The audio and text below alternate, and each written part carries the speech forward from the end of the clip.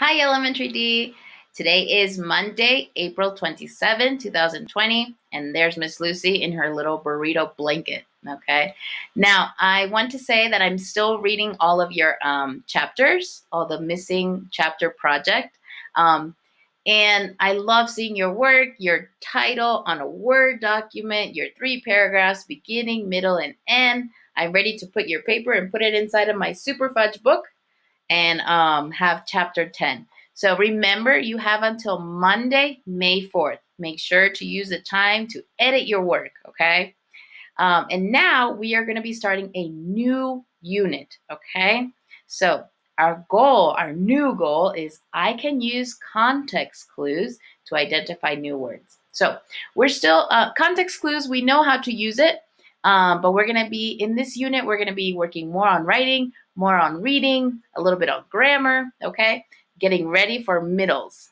All right, so context clues. Remember, context clues is something that good readers use to find what could the word mean. So we can use pictures to help us understand a word that we don't know. We can use other words like around the word that we want to know. Words that you do know, examples or definitions, punctuation can help you, and synonyms and antonyms, okay?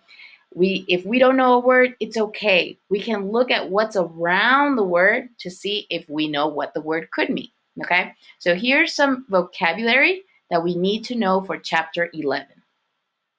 We have hockey. It's on page 148 in Super Fudge. Catastrophe, 150. Bawling, 151. Crash landing, 151. And mastered, 152. This is all the vocabulary for chapter 11. Okay, we have 5 words. So let's look at it. So let's practice our context clues. Number 1, that's not what hockey is all about, Dad argued. It's a game of skill, of timing, of precision. Okay, so I don't know what hockey is, but Dad says it's a game. Okay, so that tells me that hockey is a game. I don't know what hockey is, but if I keep reading, I know that hockey is a game. It's a game that has skill, it has timing, and it has precision. Okay, so that's what you should do when you're reading and you don't know a word. Read around and see if you can find what the word could mean. Okay, number 2. Tootsie's first birthday could go down as a real catastrophe, I said. Okay, now this one doesn't tell me much. It says the first birthday party could be a catastrophe. But if I read what happened before in chapter 11, I would know that catastrophe is not something good. It's something horrible, okay? Number 3, but if she caught one of us looking at her, she'd start bawling and wouldn't stop until she got an arrowroot cookie. Oh, I don't know why that's there. Okay, so in this part here, we don't know what it is, but if she would start bawling, I wonder what bawling is, but she wouldn't stop bawling until she got a cookie. So it can't be something good. Well, I know little kids, maybe they are crying and they won't stop until they get a cookie. So bawling could be crying. Number 4, but pretty soon she was toddling all over the place. Sometimes she'd crash land. And Tootsie wasn't the only one crash landing. Fudge was learning to ride his bicycle. So I don't know what crash landing is, but Fudge is learning to ride his bicycle. And if you're riding your bicycle, maybe you might fall. And she was toddling, moving all over the place. Sometimes she might crash land. So I think crash landing means to fall down, okay? Number 5, finally, toward the end of April, Mom and Dad decided that Fudge had mastered the art of bike riding well enough to ride to school with Daniel.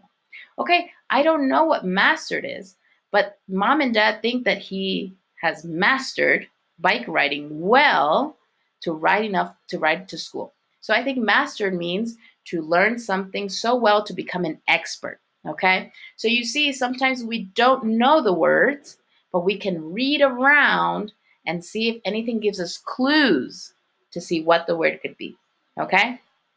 So, for classwork today, I want you to select one vocabulary word. We have 5, hockey, catastrophe, bawling, crash landing, and mastered. We have 5. I only want you to pick one. Select one vocabulary word and complete a 4-square. Now, we've done 4 squares in school, okay? Take a picture of your work and submit it on Class Dojo. So in your notebook, you can make it. You do not have to print. You can make it and categorize it. Remember, that means, is it a noun? Is it a verb? Is it an adjective? Okay? Define it. This you might have to look on the computer, or you can try to define it by yourself, right? You can look at what hockey is. Oh, I know what hockey is. So you can define it by yourself, okay? Use your own words. If you look in a dictionary, please try to read it and use your words, okay? I want to see your writing in your words. Here we put the word, for example, hockey, okay? Now use it. Use it in a sentence. We know how to do this. And draw it. Finally, draw a picture of the new vocabulary word, okay? That is your classwork. If you have any questions, please tell Miss Lucy, okay? Miss you guys. Love you guys. Bye.